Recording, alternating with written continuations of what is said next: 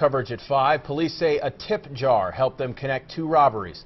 Investigators say Geneva Arias held up the Little Caesars on Saddle Creek Road minutes before the deadly officer-involved shooting at Wendy's last Tuesday. Today in court, Arias shook her head as prosecutors accused her of using a gun to steal cash from the pizza restaurant. The tip jar was found in a car parked just north of Wendy's. That car belonged to Cortez Washington. He is the man police shot and killed near 43rd and Dodge, along with cops crew member Bryce Dion. Arias is now being held on $250,000 bond. And a